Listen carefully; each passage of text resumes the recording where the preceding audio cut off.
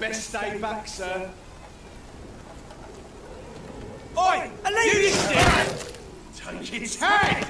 Fuck! Take its head!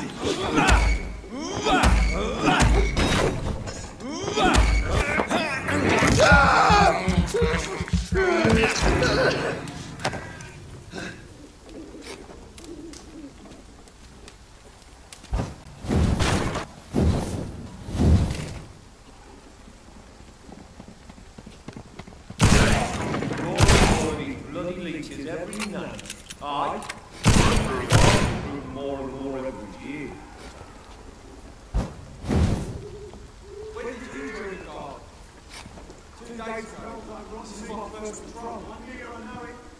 Best stay back, sir. Sir, step away now. Die, vermin!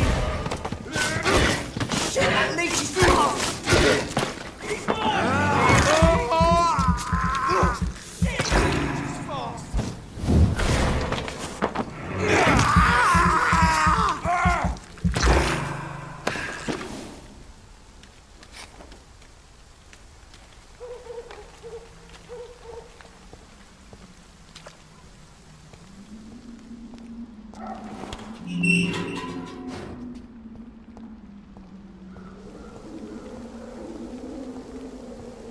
Whitechapel. This neighborhood is linked somehow to the kind Lady Ashbury's blackmail. First, let's find this Petrescu fellow.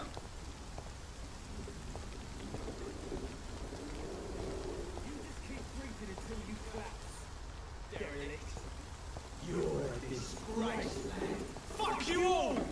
Fuck it all! Stop it now, Albert, stop it!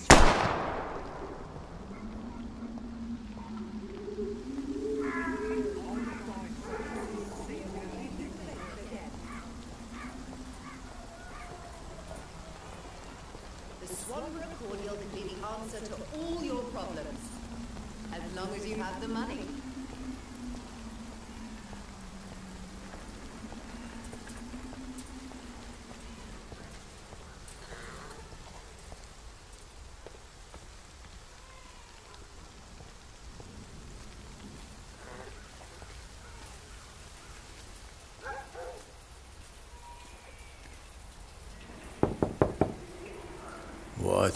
What do you want?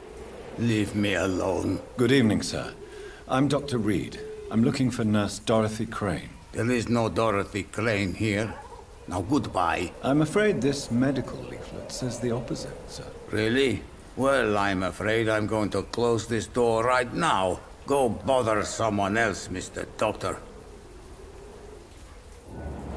To enter that house, I must discover who this man really is. Maybe I could start by observing what he's up to.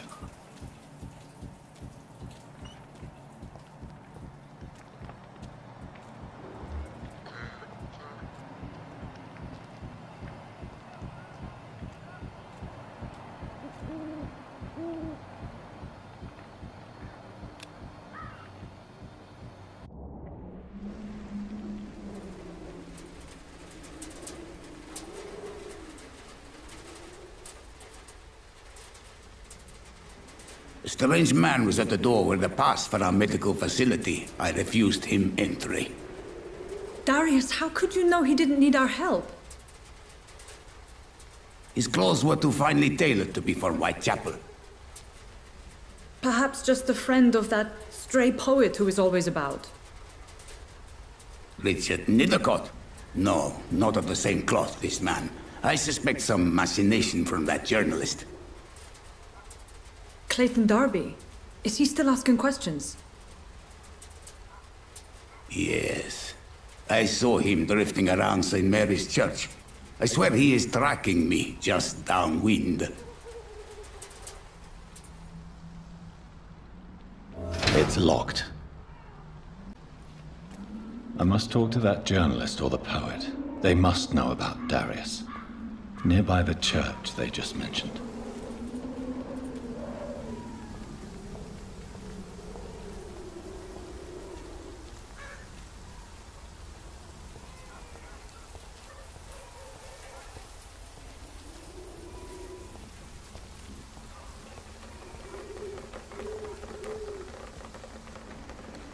time to pay, one way or another. I should never have taken up my You're father's late. business. Where's my money?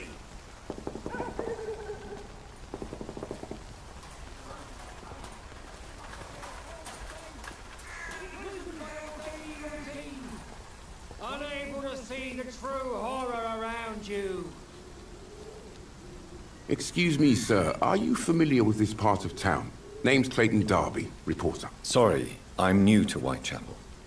But perhaps you could help me since you're a journalist. My name is Jonathan Reed. Dr. Reed, the famous surgeon. I'll gladly help if I'm able, sir. I heard you're investigating an underground medical dispensary in Whitechapel. What do you know about it? Not much, I'm afraid. They are wary of strangers, and I'm not really an acquaintance of theirs. Why do you care? It's confidential. Speaking as a doctor, I'm sure you understand. Are you sure you're not just concerned about the repercussions that a scandal involving a certain Nurse Crane from the Pembroke Hospital would bring? Without a doubt, you are a damn fine journalist, Mr. Darby. What do you know of her accomplice, a man named Darius? I don't know much about the man. He's very cautious. Never goes out. Doesn't seem to have any friends or family. He never goes out? No. A few days ago, he unexpectedly did. I followed him, but it was just a ruse to keep me away from his house. Really? How do you know? He went to the nearest mailbox, but just before posting his letter, he ripped it up and threw it away. Goodbye, Mr. Darby. Farewell.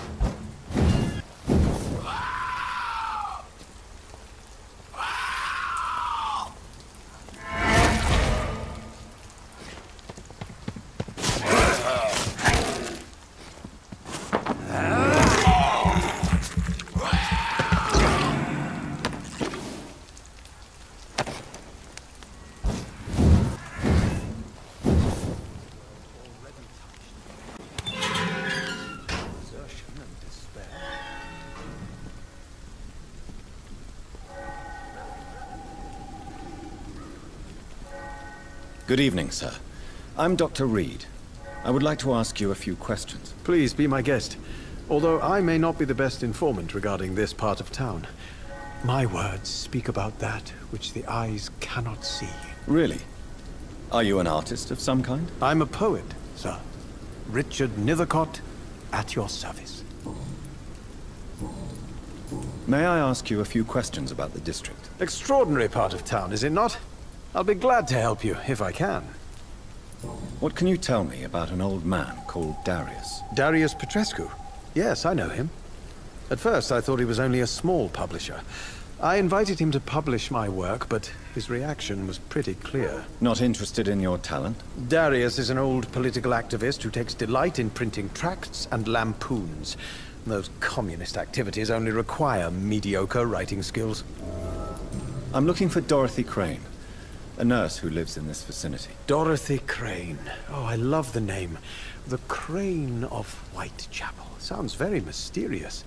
But, sorry, no, never heard of her. I'll leave you alone, sir.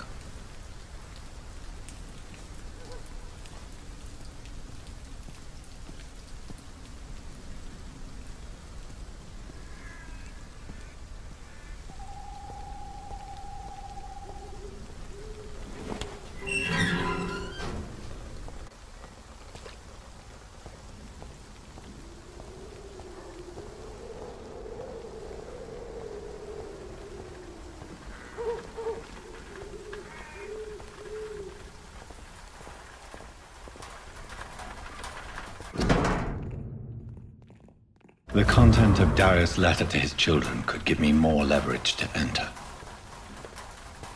Darius is a bit less of a mystery now. It should not be that difficult to incite him to let me in.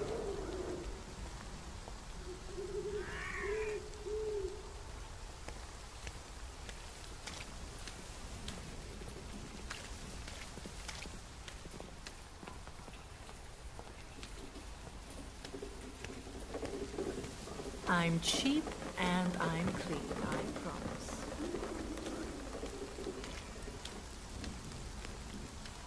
You look so pale.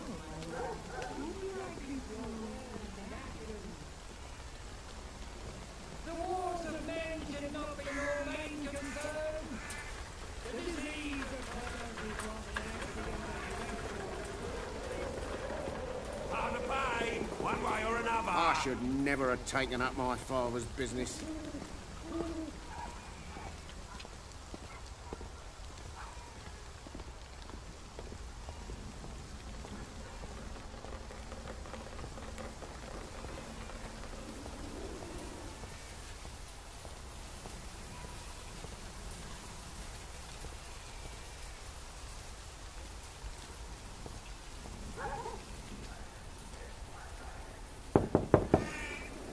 Mr. Petrescu, just 1 minute, please. You again? Go away. Sir, wait. Stop this nonsense. I know Nurse Crane is here. Shall we speak man to man, you and I? All right. Speak up. Don't you see we're on the same side? We fight to help the poor, sick, and abandoned. I'm nothing like you, Mr. Doctor. Yes, you are. You too believe in providing medical care without charge. You know what we have to sacrifice to make the world a better place. I have to admit your words have conviction. All right, I'll let you see, Dorothea. Don't make me regret this, though.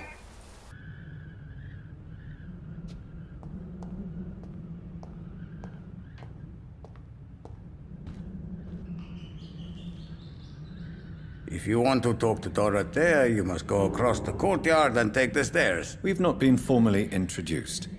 May I ask your name and occupation, sir? I am Darius Petrescu. I'm here to keep snitches and spies away from Dorothea. And I also run this little print shop. How did you meet Nurse Crane, Darius? Why does she trust you? I'm her oldest friend in England. Dorothea and I share many ideas about this country and about the country we left. You mean occupied Romania, don't you? Even if not directly, I fought against your enemies. Really? Then perhaps you have more in common with Dorothea than meets the eye, Dr. Reed. Goodbye, Mr. Petrescu.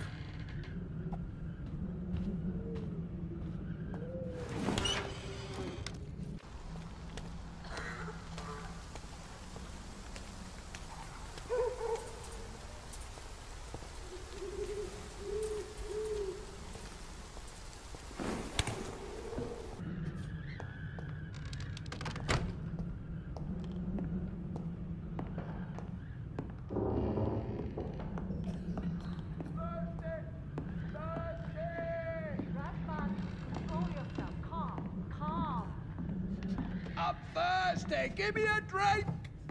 Razvan, can you hear my voice? I need help! What do we have here, nurse? Patient Razvan Vasily. High fever running on 3 days. Complaints of dizziness, muscle aches, and head pain. Diagnosed with influenza. Treatment? Aspirin and salicin for the fever and discomfort. Liquids for dehydration, but he's having trouble keeping even water down. Aspirin and salicin, you say? Why not some warm milk and a kiss on the cheek? Where are the quinine salts? Tried buying, borrowing, even stealing. There's none to be found, Doctor. He's not convulsing, he's choking. He's not getting any air. Scalpel! Hand me that scalpel! What can I do, Doctor? It's too dangerous to operate with these convulsions. Sedative, nurse. Do we have any anesthetics? I'm sorry, Doctor. None at all.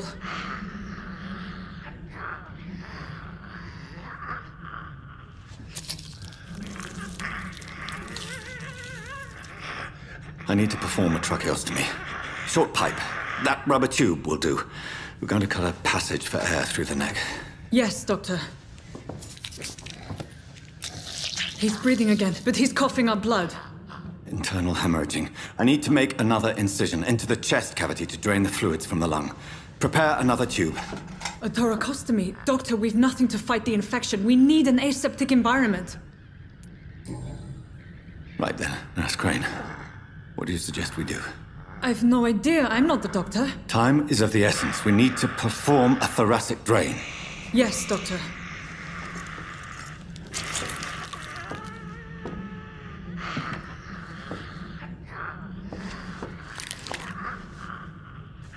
He's still bleeding, Doctor.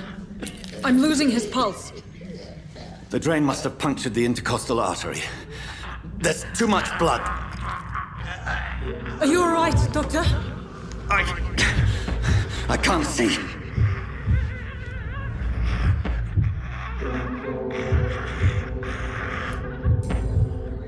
Yes. Yes. I have this, nurse. Allow me to finish the procedure alone. I need the room. I'd prefer to stay and see this through. This is my patient, Doctor. I have needle and thread for stitching the wound.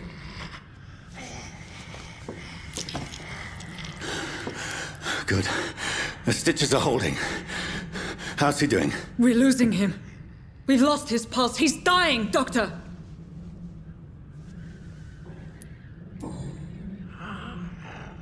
A dose of epinephrine, now. Yes, Doctor.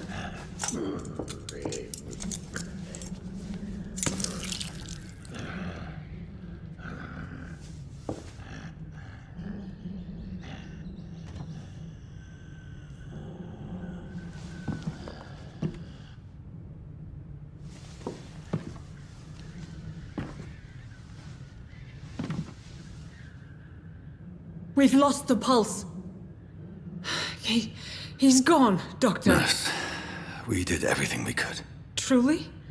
Everything you could? Is that how you'll report this in your log? Is this how the war went? Piling up one poor corpse beside the next? This was not an influenza-induced seizure.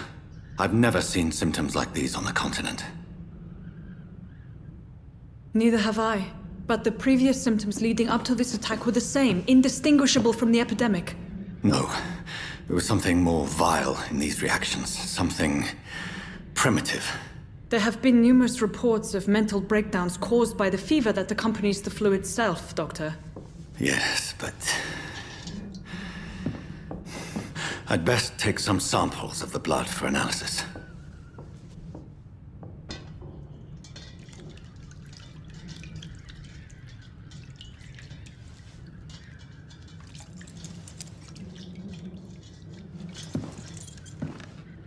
I suspect it was more than intuition alone that led you to us. So, how might I be of service, Dr. Reed? I've come to put an end to this insufferable blackmailing, Dorothy. Doctor, you think your warnings scare me? I've stolen and plied, blackmailed and lied, but what else am I to do? I'm all these people have. You've convinced me of the sincerity of your actions and their noble justifications. But all the same, blackmail is a crime, and it will stop, Nurse Crane. So, are you going to turn me over to the authorities?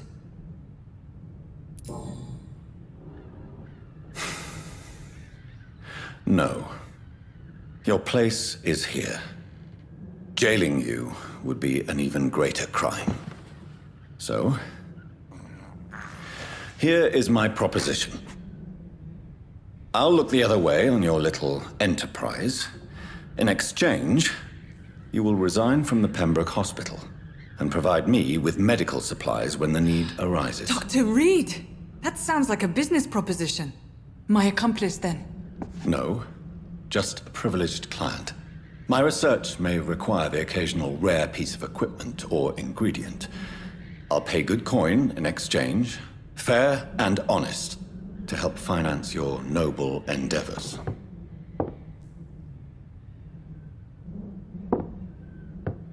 We have ourselves a deal, Doctor. Good customers are always welcome. Yes, Nurse Crane. We have a deal.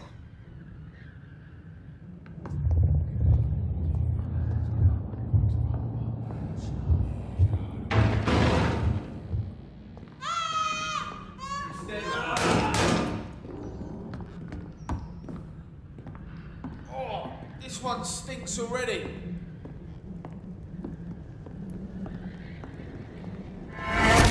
Steady, boys!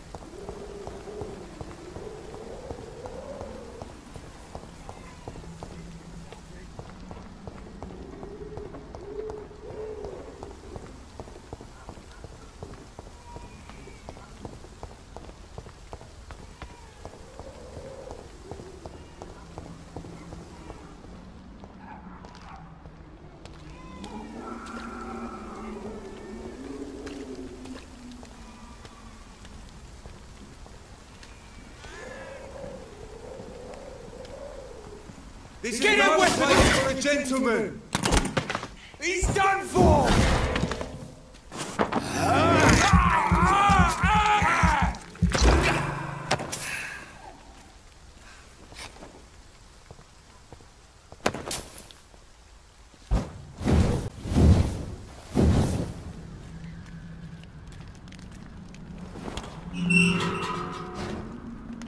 Human blood. Whoever left these marks did so deliberately.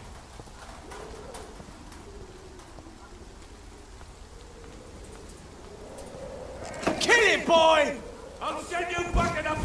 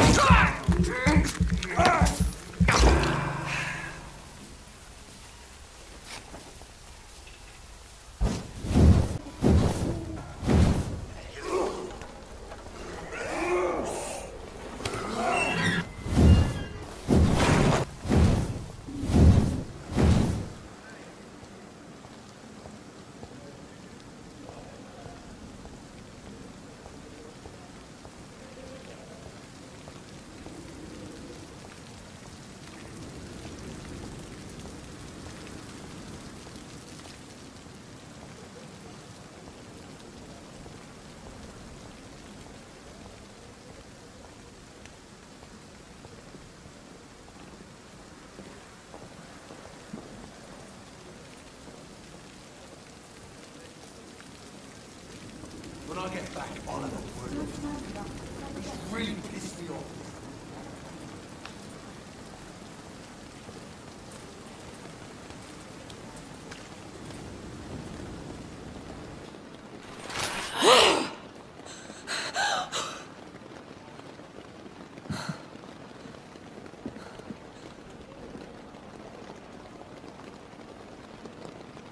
I would ask you to avert your eyes, sir. Or did you not know it was rude to stare? I knew it. Speak up, Dr. Reed. I like a man who speaks his mind. What prevails in the end, I wonder? The desire for blood, or to be of service to man? Spare me your sarcasm, Jonathan. You are but newly born in this world. We are vampires. We live by leeching the blood from weaker prey. We are Darwin's next chapter. His cynical and perhaps ultimate expression. The situation is somewhat awkward nonetheless. I have not been observed sustaining myself for many decades. I have to say I'm a trifle embarrassed. Anyway, I have concluded my inquiries concerning your blackmailer. I see. Please excuse my agitated state. Under normal circumstances, I wouldn't let anyone see me in this condition. I must confess I have not put an end to the blackmail, my lady. Unfortunately, I could not bring myself to do it. I'm so disappointed in you, Jonathan. I didn't expect this from you. Lady Ashbury, you yourself admitted how ridiculous the sum of money was. I can assure you, it was all used for charitable ends. Well, you are full of surprises, aren't you, Jonathan? All right, say I trust you, but you will still pay the ransom. That is only fair. After all, it was you who failed to bring this problem to a satisfactory conclusion. I believe I could agree to that. And since a lady always keeps her promises, I will now answer any questions you may have. A vampire? Is that what I am? What we are? Such a crude word, defined by penny dreadfuls and drunken hacks. No. You are now an Ekon, and that you shall remain. Are you an Ekon too? Yes, I am. We are the closest thing to what man refers to as vampires. Forget what you think you know about us. So we are Ekons. How can I identify us amongst other vampires? How to put it? All Ekon are vampires. But all vampires are not Ekon. We are but a branch of the immortal tree. I've been hearing a voice talking in my head. Is this some kind of insanity? It feels like the voice of the vampire that created me. Hush. Tell no one this. It would be unwise to talk of such things amongst British immortals. Speak no more of your maker. How could this cause offense? Only the powerful immortals can mentally call to their progeny. No vampire or hunter will sleep easy, knowing that an unidentified elder is stalking the streets of London. Excuse my forwardness, but... are you my maker? Me? Goodness, no. Only a foolish immortal would create a progeny without taking precaution, and I'm no fool. I bid you farewell. For now, my lady. I must quickly analyze the blood I took from Nurse Crane's patient.